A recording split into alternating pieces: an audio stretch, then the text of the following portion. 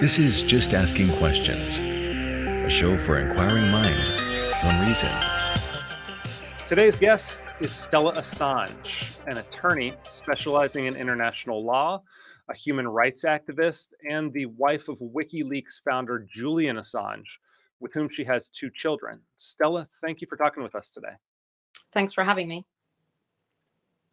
Julian Assange was arrested outside England's Ecuadorian embassy after his political asylum was revoked and moved to Belmarsh prison in April 2019. And that's a maximum security facility where inmates are held in small single cells. Amnesty International has drawn parallels to Guantanamo Bay. Reports and statements from doctors emerged quickly after that imprisonment, testifying to his deteriorating mental and physical health. How is he doing today? Well, as we film this, we're nearing his fifth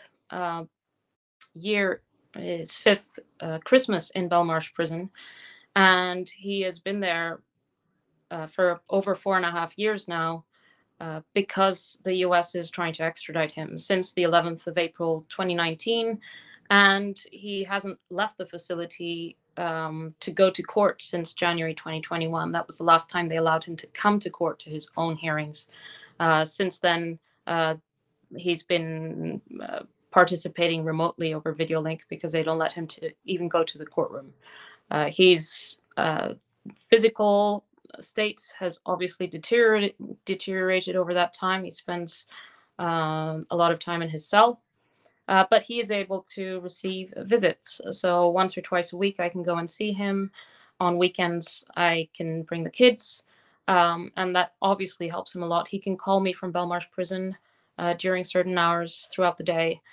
So we are in contact ongoingly during the day for most days, unless there's some kind of problem, and that obviously keeps him sane and helps us both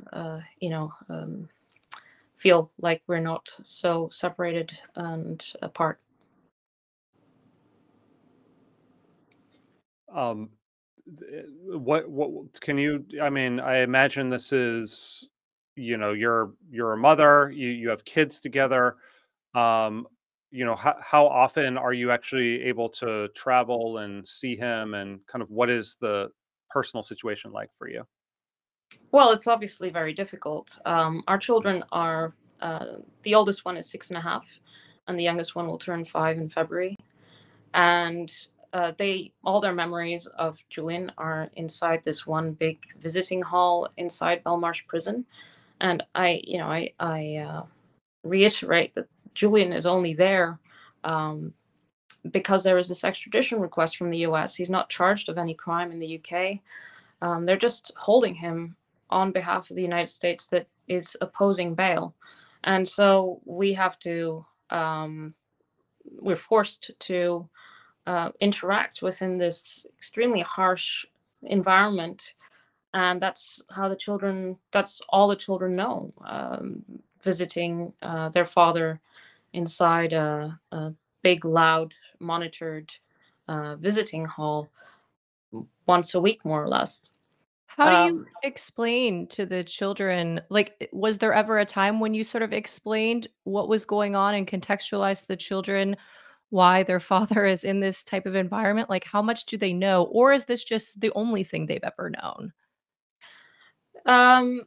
Well, it's really a mix of the two. So I've tried to introduce context as they grow older. I didn't want them to understand what a prison was before other concepts like, freedom and fairness. Actually, it was our eldest son, Gabriel, at one point, I guess he was around 5, or yeah, it must have been around 5, where he asked whether Julian was in prison. This place that we went to, was it a prison? And I told him yes. Before that, I would say we're going to the big building where Daddy is, and it's not Daddy's home. He's just being kept there.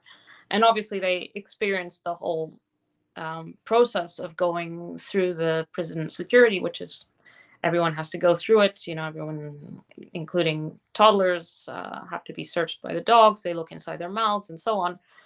They get patted down.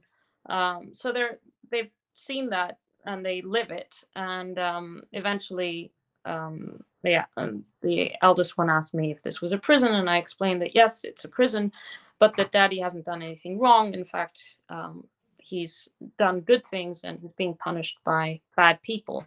Obviously, you know, I'm trying to explain it in age-appropriate ways, and also trying to counter the um, you know, the immediate horror of the situation with the fact that lots of people support Julian and are fighting for his freedom. And sometimes I've taken them to protests and so on, so that they actually see that there are a lot of people that support Julian and that actually there's something bigger going on. And it's not just, he's not just any other prisoner. And that's obvious from when you visit Belmarsh.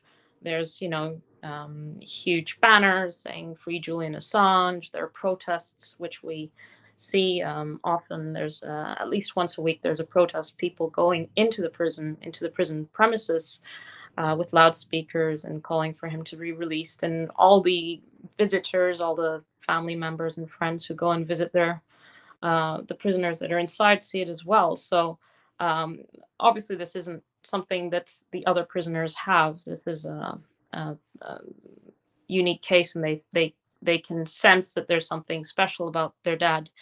And I've explained it in different ways. I've told them, you know, it's not that the guards themselves who they see and interact with are holding their father specifically. It's it's the people above them, the people who decide, and they're the people that Julian made angry because he showed them, he showed the world that they had done bad things, and they're angry about that. And that's generally how I try to explain it, and they understand. I tell them, Daddy's a hero. Millions of people around the world admire him. He spoke the truth, and sometimes it's difficult to tell the truth. And a lot of people will get angry and try to take revenge, but it's important, and that's what Julian did. Well, so you first met Julian, if I'm not mistaken, when he was fighting sexual assault charges in Sweden, and you initially joined his defense team. What made you interested in that case, and what's your perspective on that whole case? Well, I joined his legal team in February 2011, and the so Julian had started publishing the Wikileaks publications from that had been sent to WikiLeaks by Chelsea Manning in 2010, so a year before I joined his team. And so these publications from Chelsea Manning, which were the Collateral Murder video, the Iraq War Logs, Afghanistan War Diaries, Diplomatic Cables, and Guantanamo Bay files, and these are the same publications that Julian is indicted over now. That had happened in the lead up to me joining his legal team. And it had also started prior to any preliminary investigation being opened in Sweden.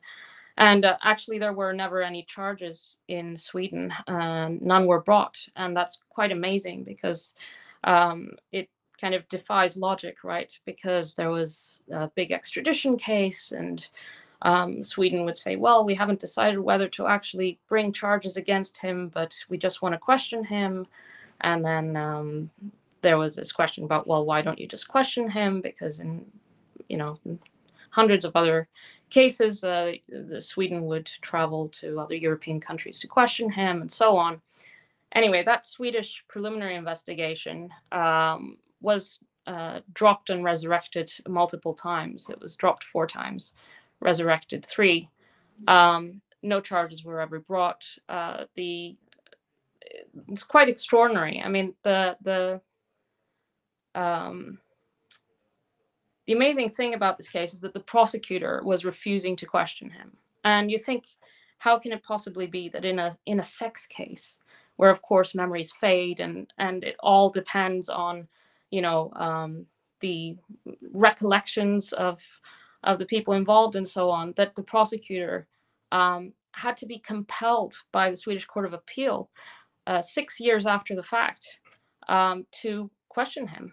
And the reason the Court of Appeal compelled her was, she said that she had failed her professional duty to advance the case. And of course, this is just one aspect of how that Swedish preliminary investigation was abusive. And the reason it was abusive was because it took place in a highly charged political moment in which Julian was being actively sought by authorities because he was about to publish the Chelsea Manning leaks. He had already published the Collateral Murder video and the Afghan war logs.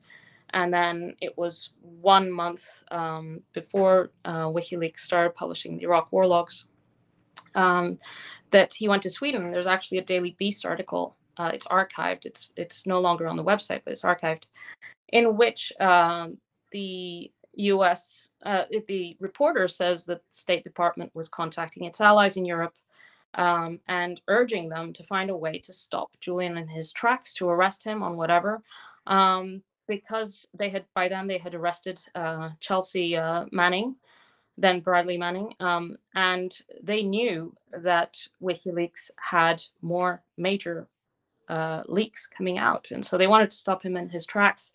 They contacted the Australians. The Australians were looking to cancel his passport, and then there was an investigation by the Australian police, and then the Australian police recommended not canceling his passport because it would be easier to track his movements. And ultimately, Sweden initiated this preliminary investigation, which was condemned by the United Nations as an abuse against Julian's rights as a defendant. He was in fact never formally a defendant because he was never charged, which meant that he was never given access to exculpatory evidence of text messages that we knew existed. And so the UN Special Rapporteur on Torture also did an investigation in 2019, wrote to the Swedish and UK governments, who refused to cooperate. He wrote a whole book about it. It's called The Trials of Julian Assange. And for any viewers who are interested in this kind of Swedish preliminary investigation, which also served to, cast a shadow on Julian, to treat him as an accused person without being formally accused, and so on. There are two key books. One is by this Special Rapporteur on Torture, Niels Meltzer, and it's called The Trials of Julian Assange. And then there's another one called WikiLeaks and Its Enemies by Stefania Marizzi, which is an Italian investigative journalist. And she's done, actually, these two books are very complementary because the one by the Special Rapporteur involves his own investigation into the reports, his communications with the governments in a formal manner, as a UN official.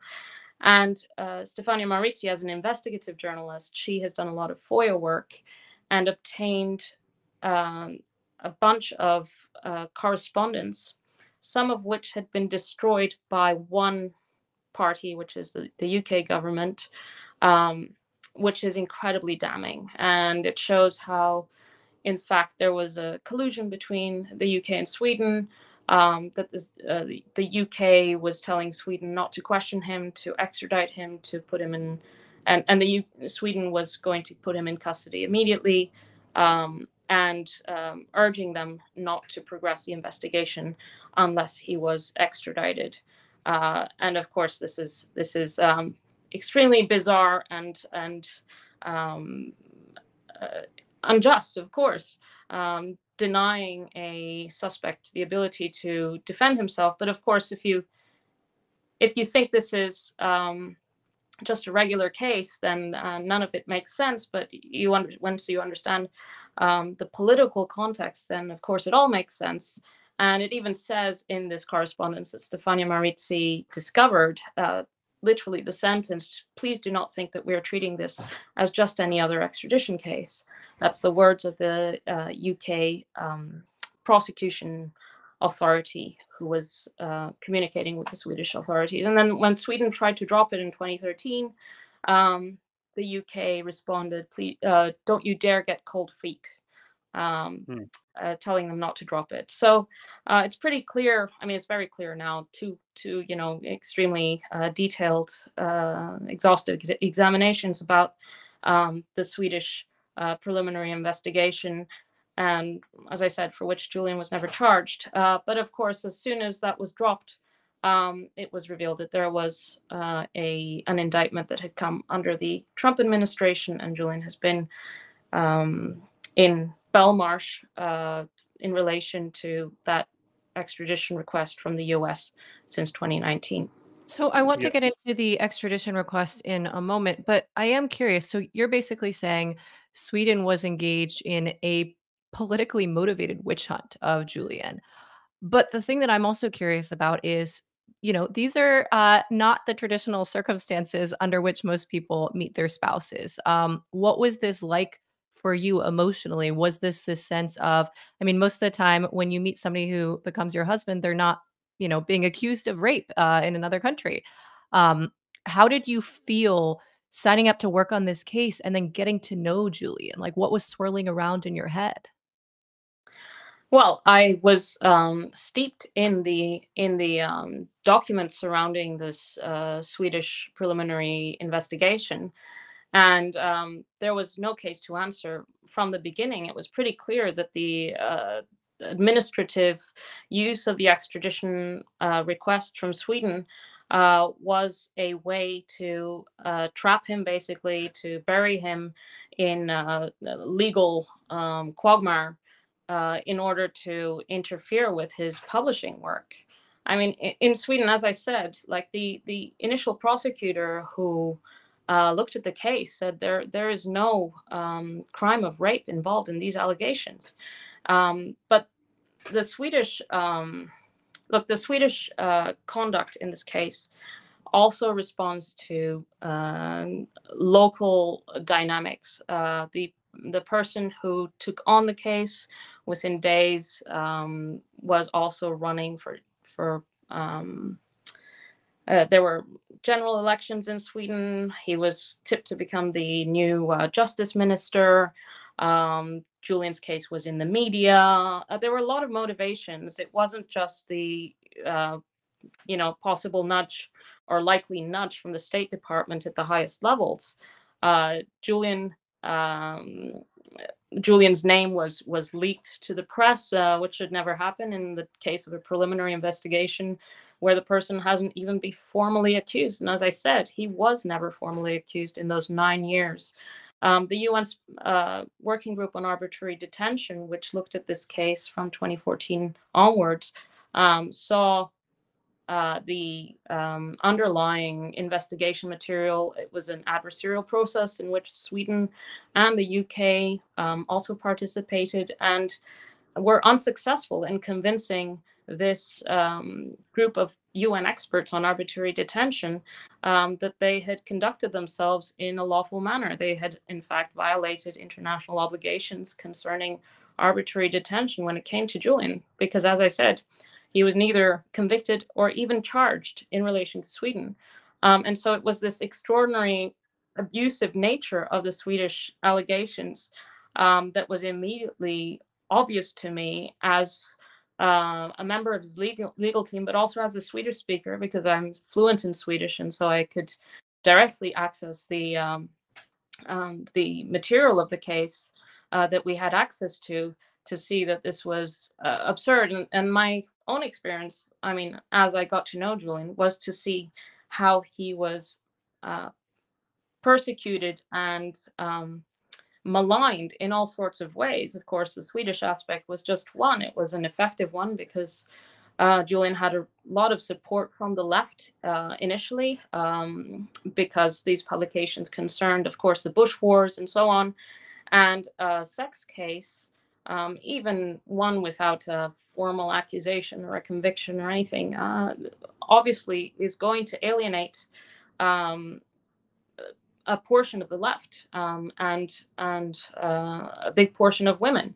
And there was a deliberate strategy, as these FOIA documents show, to keep him in this position of not being able to defend himself, of not being able to clear his name, because they refused to question him. Sweden refused to give a guarantee that he wouldn't be onwardly extradited to the US. And Sweden, in fact, in spite of its reputation, was a participant in the CIA rendition program. It rendered Agiza and Alzeri, two asylum seekers who were in the process of applying for protection, and instead they were taken on a CIA flight and tortured in Egypt. And this was one of the most obvious, one of the most shocking cases of CIA rendition, concerned Sweden. And in fact, since 2001, Sweden, I don't know if it's still true, but definitely while Julian was still facing potential extradition to Sweden, Sweden has not once rejected an extradition request to the United States. And this is different to the UK, which has, it's rare, but has rejected extradition requests to the United States. So this was also a factor in Julian's decision to resist extradition to Sweden, which is a very small country and views itself as a very small country, certainly in relation to the US. Britain has a similar mentality, but Sweden, you can't even compare.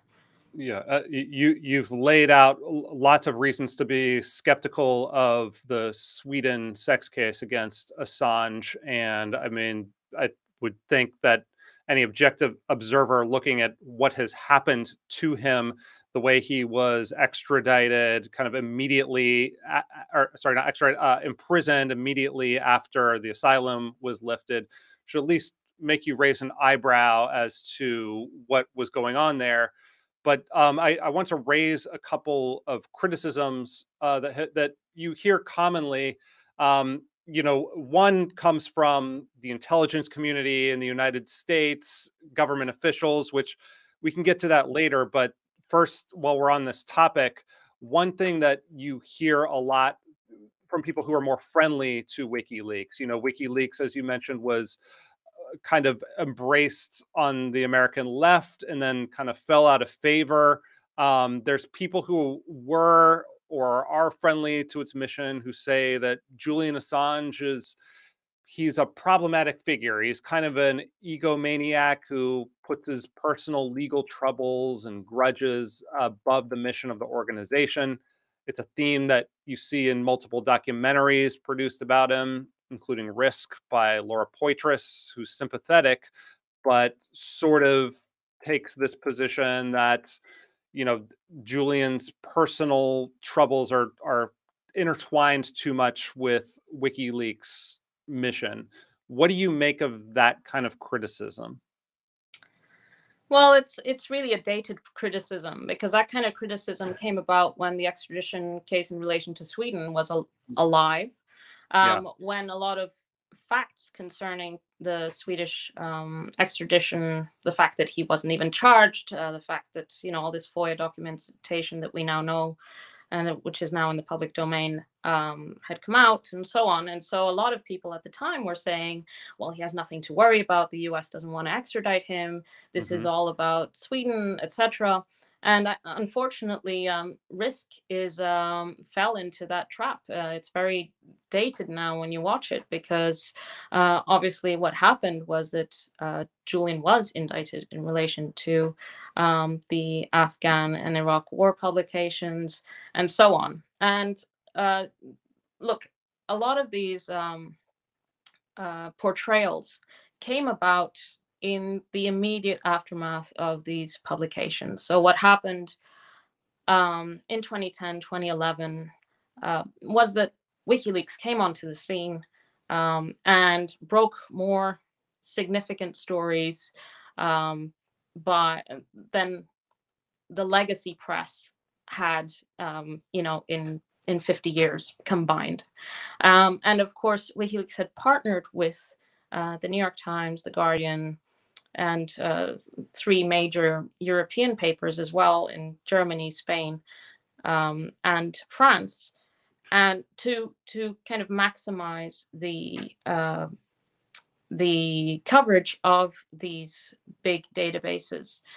And so they would publish the cables, the war logs, and so on in coordination, doing joint investigations and so on, with these big papers. Once the big papers had published together with WikiLeaks, then there wasn't much utility in that partnership, and they distanced themselves. And Julian was also a critic of the way that these major papers reported on the WikiLeaks publications, the way they redacted information that exposed them perhaps to lawsuits from oligarchs, whereas the content was of such significance that and also, WikiLeaks had already published on their website, so there was, from that perspective, no serious legal threat. But so Julian has been, a media critic. He has been critical of the major media players. And of course, he was an outsider. He's Australian. This is an internet publisher that attracted very high quality sources who entrusted WikiLeaks as the vehicle with which this information could reach the public. And the reason for that was that WikiLeaks had and has a pretty much a very high grade submission system, which has since been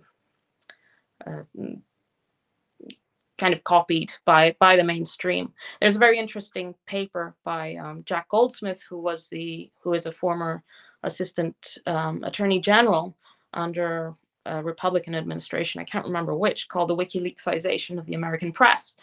And what he argues is that actually the American press adopted the innovations that WikiLeaks had pioneered by the mid 2010s, right? The New York Times, the Washington Post, the Guardian, etc. They all have the same or similar technology. They adopted the technology that WikiLeaks invented for the submission of using encryption to be able to protect sources when they communicate, and also the submission systems so that you don't necessarily, as the receiver of information, know who the source was, and provide the source with sufficient encryption knowledge to be able to mask their identity. And so this became adopted by the mainstream press. Another innovation that WikiLeaks brought was to create partnerships between media organizations. It was WikiLeaks who basically forced the New York Times to cooperate with the Guardian, to cooperate with Le Monde and El País and so on. It had never been done before. It wasn't easy. And part of the reason why there was a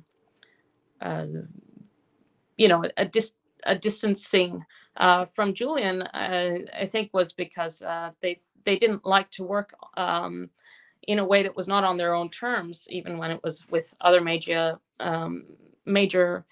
media partners.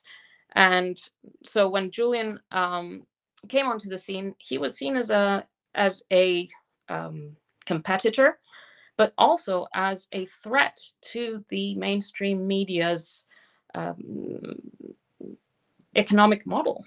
This is like 2010. So the media was only just kind of, the major papers were publishing online. Their advertising revenue was down. People weren't buying papers anymore. And they were like, how are they going to survive? Lots of people were being fired and so on. And here comes WikiLeaks that has a completely different business model, which is it's small, has a lot of volunteers, and it's reader funded. And of course, now we see reader funded publications quite a lot. But at the time, apart from some bloggers perhaps, but this was a reader-funded publication that was unfettered by advertising, restrictions and so on, and that at the same time was having such high-quality sources come to them and having high impact and enabling it to enter into partnerships with the biggest media organizations, the biggest media houses, and basically being able to call the shots, because WikiLeaks was the one that attracted the sources. And of course, once the legal trouble started and the financial blockade, Bank of America, PayPal, Western Union, and so on, blocked the donations to WikiLeaks as soon as WikiLeaks had started to publish the State Department cables. This was also the time when Julian was arrested over the Swedish allegations. This all happened within a week. So it all came down at the same time. And then these major media organizations who had partnered with WikiLeaks then turned against Julian. And basically, I think the objective was to try to kill off WikiLeaks because it was a competitor, because it had such an important impact and was a newcomer, and a threat to the kind of gatekeeper function that we all know.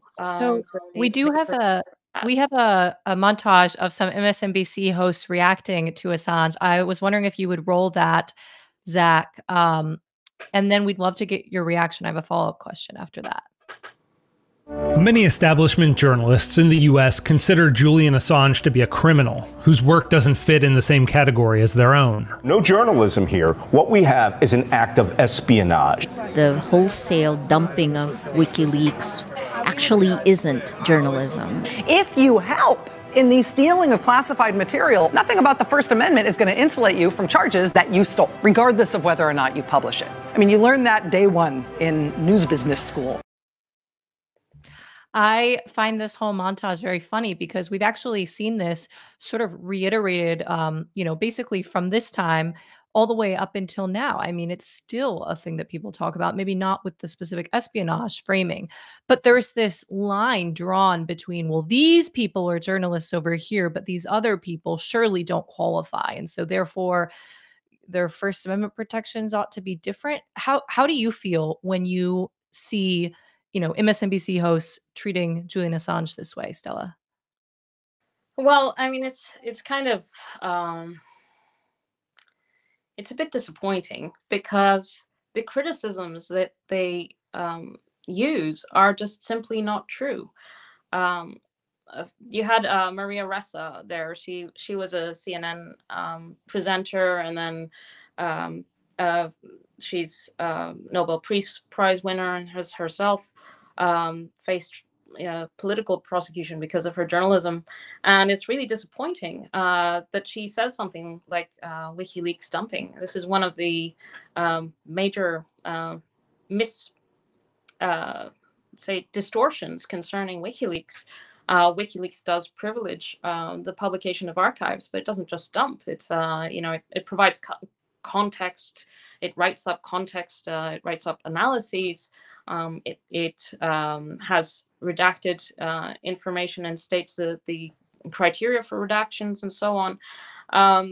But even so, I mean, all of this is really irrelevant, whether Julian's a journalist or not. The question is Julian accused of journalism? And he is. It is the activity that has been criminalized, not whether he falls into a category or not. It's the category of the activity that is being criminalized. Receiving, obtaining, and communicating information to the public.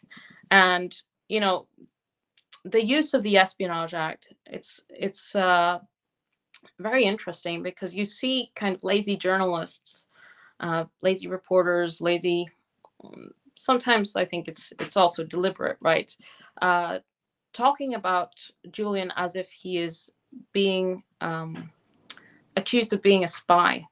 Now, this is, of course, you enter into the realm of absurdity when you start talking about the allegations against Julian, because the first point is that Julian is Australian.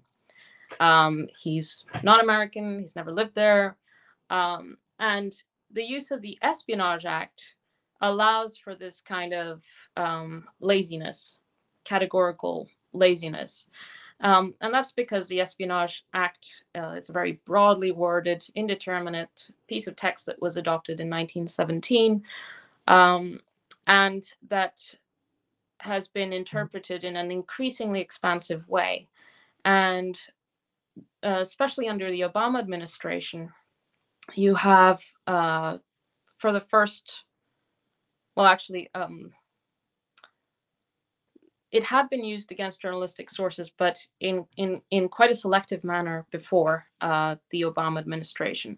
The Obama administration really ramped up the use of the Espionage Act against journalistic sources. And there's no allegation that there was some kind of foreign power involved, rather that these were newspapers, TVs, whatever, that were receiving information from the person accused under the Espionage Act. And under the Obama administration, 3 times three times more people were prosecuted as sources of news stories than all previous administrations in the 100 years that preceded it combined. And so this expansive trend that started with the Obama administration then continued and became even more extreme under the Trump administration.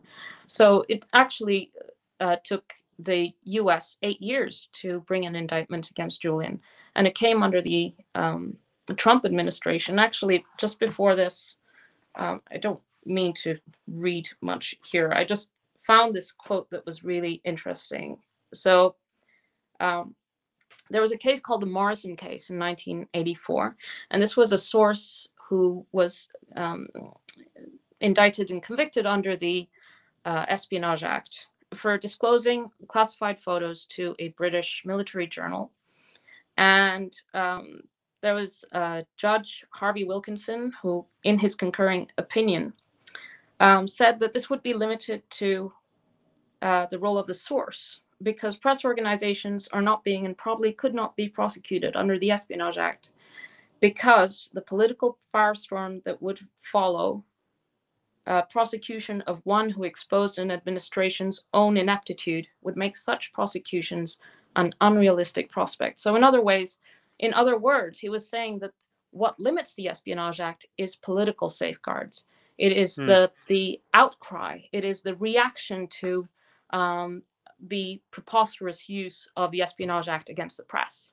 And so what has happened is that the Espionage Act has been used in that way. It's been used against Julian. It's precedent setting. And the supposed outcry that was supposed to limit this kind of use of the Espionage Act has not followed.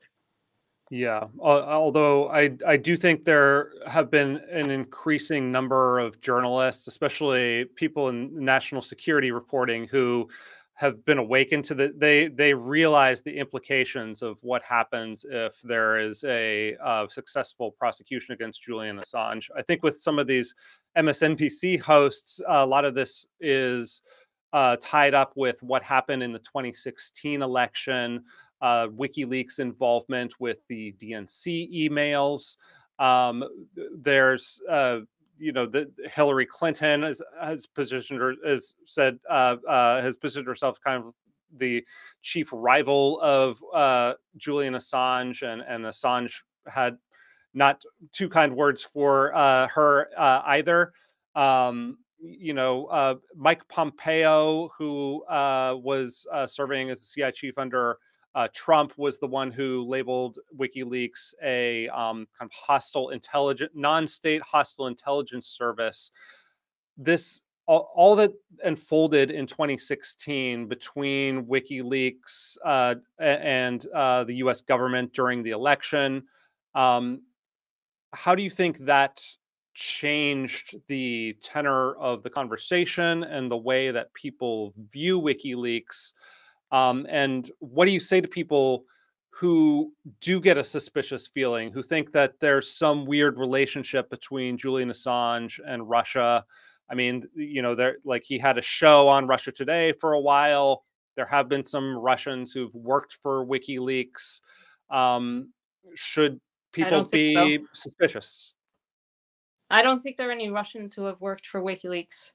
WikiLeaks, well, Julian had a talk show that was licensed to a number of channels.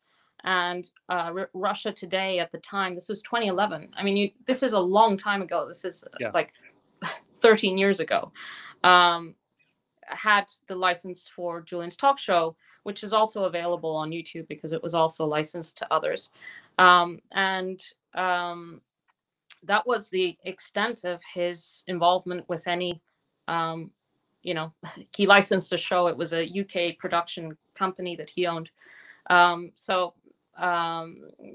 these allegations have never been substantiated because there is nothing to substantiate. The Mueller report, of course, came up with nothing. The national security directors in January 2017 already during a congressional hearing said that in relation to the 2016 election material, they had no evidence of anything untoward concerning WikiLeaks. You know, it's all been speculation. It's all basically coming down to Julian licensed a show to RT in 2011. It's weak to say the least. Of course, in relation to the 2016 publications, there was a strategy by the Hillary campaign to talk about Russia as allegedly interfering with that election and so on. But taken when you look at the WikiLeaks publications specifically, that had, you know, nothing to do with this other stuff, the DC leaks and I don't know what, which others did publish, like The Hill and others published stuff that they said they got from this character Guccifer 2. Right. That's separate to what WikiLeaks published, which was the DNC leaks and the Podesta emails. And earlier in the year, they had also republished the Hillary Clinton emails that had been put up on the State Department website, but which were not easily accessible. So there were actually 3 Clinton publications. So the DNC ones revealed how the Hillary Clinton campaign had rigged the Democratic primaries and basically defrauded the Democratic donors who were being misled that, at least the Bernie ones, who were being misled that their candidate that they were supporting actually had a chance of becoming a nominee. So the Hillary Clinton campaign, of course, afterwards, one found out that in Donna Brazil's book, that there was a secret agreement between the DNC and the Hillary campaign. And it was even a written agreement, and that they were colluding basically to undermine and ensure that Bernie Sanders did not get the equal, did not get access to the media and so on. And then the Podesta emails, which came in October, were showed how the Hillary Clinton campaign had also basically rigged the Republican primaries, in the sense that they had this thing called the Pied Piper strategy, in which they would get their mates in the MSNBC and so on to get Trump on the airwaves, because according to the Hillary campaign, their view was that Trump and a couple of other Republican candidates, which they viewed as extreme and unelectable, would alienate the swing voters and so on, and that if they gave Trump airtime, and if they convinced their allies in the press to give Trump airtime, then Hillary would win. And of course, we knew what happened after that. So these were, incredibly important, and publications. And in fact, there was a court case that many people haven't even heard about. The DNC tried to actually tried to sue WikiLeaks and Julian personally in New York, in the Southern District of New York, in relation to the DNC publications. And that case was thrown out by the judge on First Amendment grounds. And in fact, he said that this was the type of publication that enjoys the highest protection of the First Amendment, because you cannot think of a more important publication than that concerning political candidates in the lead up to an election. That is of the highest, significance for the public to know about. And then, so that's a really important and strong judgment. The New York Times afterwards gave a interview to the BBC, saying, well, if they had received it, they would have also published it. And in fact, talking about who the possible source is irrelevant if the material is of the significance that these publications actually had. But of course, I think it raises important questions about whether it's really possible in the US media landscape to be truly independent. Can you alienate Democrats and Republicans and still enjoy protection, under the law, like the political heat on you and on WikiLeaks, having published damning information both about Republicans and post 2016 about Democrats, has placed Julian in an extremely vulnerable position. Vulnerable in the sense that if the First Amendment protections are not robust enough, if the political climate is such where there is a push for censorship, a push for propaganda, for repression when it comes to speech, then this political restraint that I was talking about earlier on the Espionage Act becomes ineffective. I want to take us back in time to 2010 for a second, which was when WikiLeaks made its first big release with the Collateral Murder video, which showed, a 2007, I guess, U.S. airstrike in Baghdad, killing, over a dozen civilians, and really exposed some of the horrors of that war to an American audience for the first time.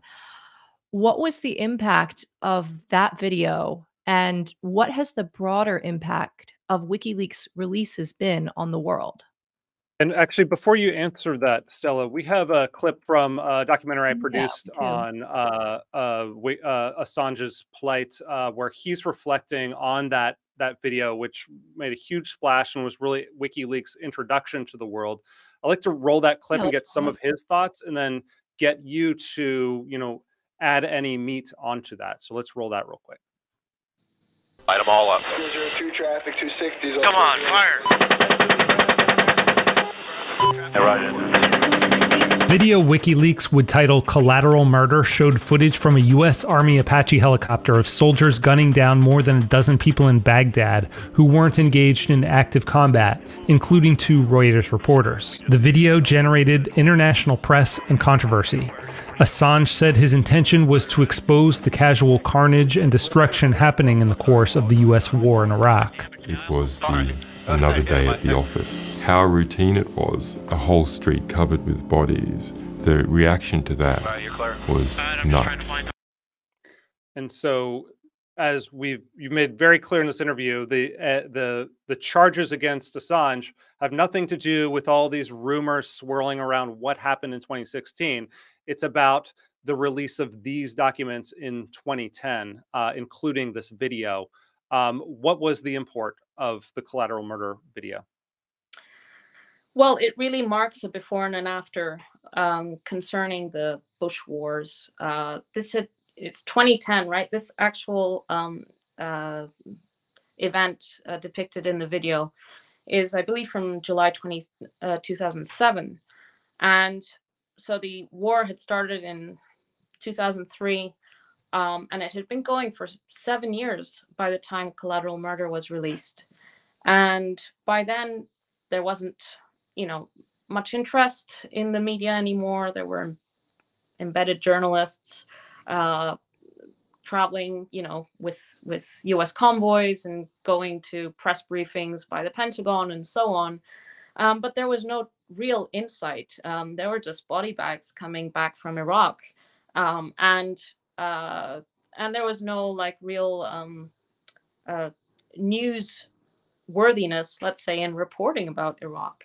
And then suddenly this came down, and it had such an impact because it really contrasted with with the curated information that was coming through the media, and it depicts a war crime. That's what you see. It's not just the gunning down of these individuals to begin with, where two Reuters journalists are on assignment and get killed.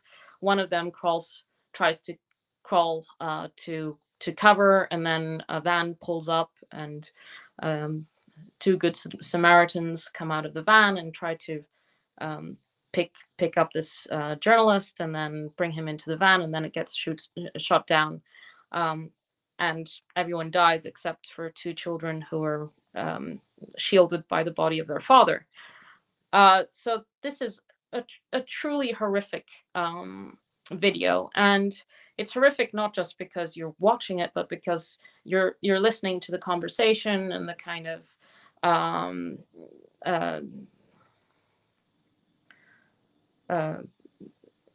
jokey conversation around it and so on.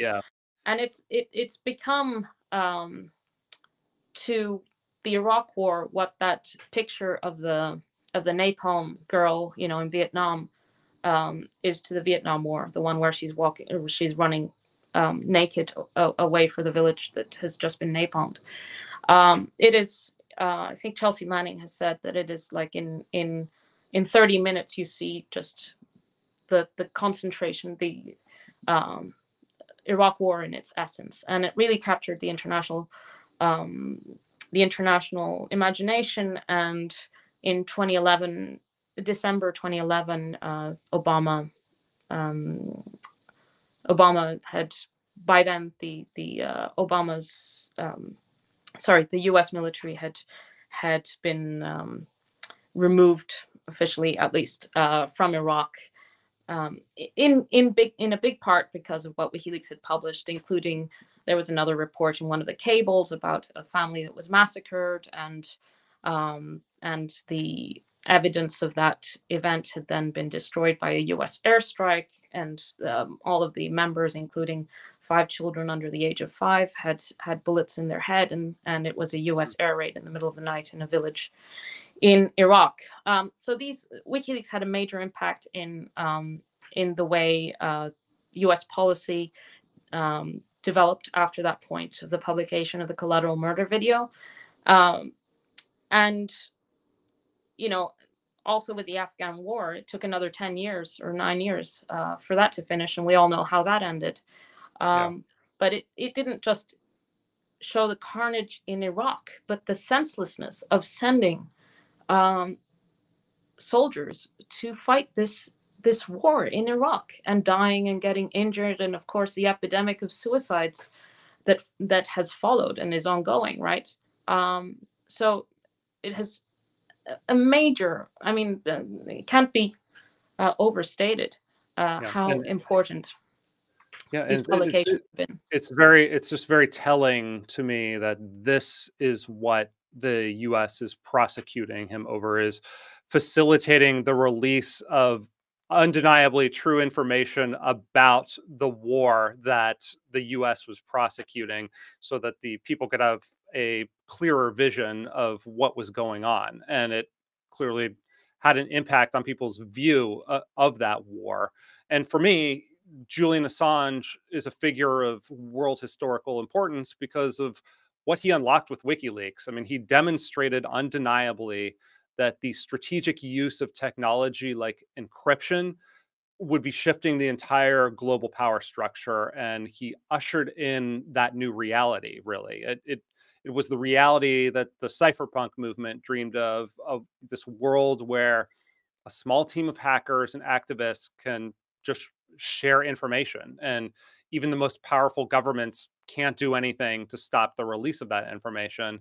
And he pushed it into being and showed a whole generation that maybe resistance to these powerful superstates actually isn't futile. And if you have the right tools and you know how to use them, you can really change the world. And I think that might be a big part of why he's a marked man, more so than his alleged crimes. But is there anything else to say that you want to say as we're wrapping up about his significance as a cypherpunk, or kind of his place in history? Well, I think Julian is a visionary and a pioneer, as you say. His writings and his speeches, many of his speeches or clips have gone viral on the internet, in relation to Ukraine, for example. He was talking about Afghanistan, but his kind of big picture analysis and criticism of the drivers of war, the true drivers of war, have currency now. And in fact, I often go back to things that he wrote 10 years ago because they have stood the test of time. And he is a global figure and a thinker of our times, and the type that is direly needed. So, Julian has to be freed, not just because this is an enormous injustice and the precedent it sets affects journalists everywhere in the US, but also globally. It's an extreme overreach. It criminalizes the publication of true information of the highest public importance, but also because of Julian's position as a public intellectual and of someone who promotes truth and is a critic of war. And just, I'm not sure when this is airing, but there's a House resolution currently which is being pushed, which has been tabled, I think that's the word they use in the US, I don't know, by Paul Gosar, that says, expressing the sense of the House of Representatives that regular journalistic activities are protected under the First Amendment, and that the US ought to drop all charges and attempts to extradite Julian Assange. Yes, and there's also a letter that's been signed by multiple congressmen, and including Thomas Massey, who we interviewed last week, asking Biden to do the same thing, to drop the extradition. So to wrap this up, can you tell me, are you optimistic that there will be some sort of shift in the political winds, that something can change for Julian's case? How are you feeling at the end of the day here?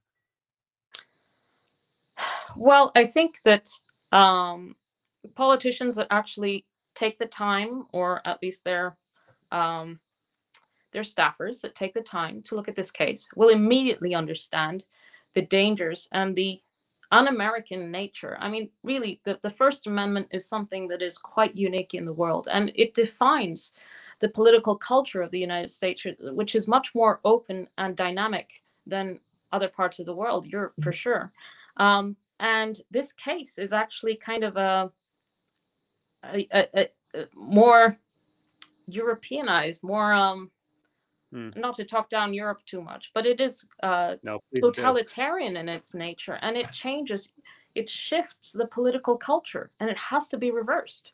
And I think the vast majority of politicians that look at this case seriously will understand that the dangers of this case, that it should never come to pass, that the case should be dropped.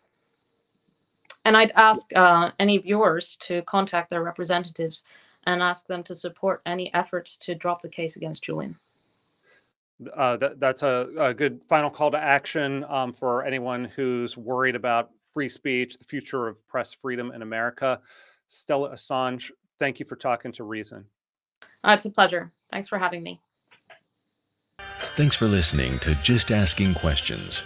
These conversations appear on Reason's YouTube channel and Facebook page every Thursday, and the Just Asking Questions podcast feed every Friday. Subscribe wherever you get your podcasts, and please rate and review the show.